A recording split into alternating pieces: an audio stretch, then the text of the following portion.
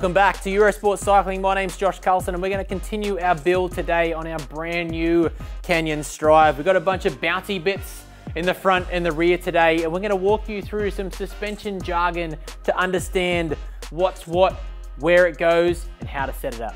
The front suspension of our brand new mountain bike has 180 millimeters of suspension travel, which controls how far your front wheel goes up and down from the ground. On the left-hand side, we have an air spring chamber. This is where you adjust your air pressure to set the ride height of your fork. On the right-hand side, we have low speed and high speed compression tuning, which as the name dictates, low speed compression. High speed, the faster you go, high speed compression.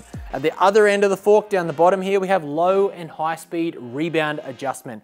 This controls how quickly your fork resets after impact. We've got a 15 millimeter front axle, which keeps our front end stiff and has plenty of traction up front. As we come around the back of our fork, we have some bleed chambers. What this does, these chambers of our lower fork, they get excess air built up in them as we're riding. So we give these little nipples here a bit of a psh, that releases that air, frees up the fork, allows us to continue on with the ride.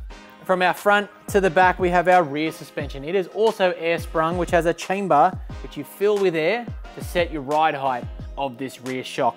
We have low and high speed compression, similar to our fork. We also have low and high speed rebound, which is also similar to our fork. One little feature that you can see on our rear shock is this little rubber band that slides up and down the shaft. You'll notice on the fork here, there is one as well. What these little rubber band features do is they assist you in setting your suspension sag. Your suspension sag is a key element in setting up your mountain bike, and it provides fantastic intel for the performance and stability of your front and rear suspension. We'll show you how to set this up later in the series. Follow along all the action from the home of cycling on Eurosport Cycling, Instagram, YouTube, and TikTok, and we will see you trackside.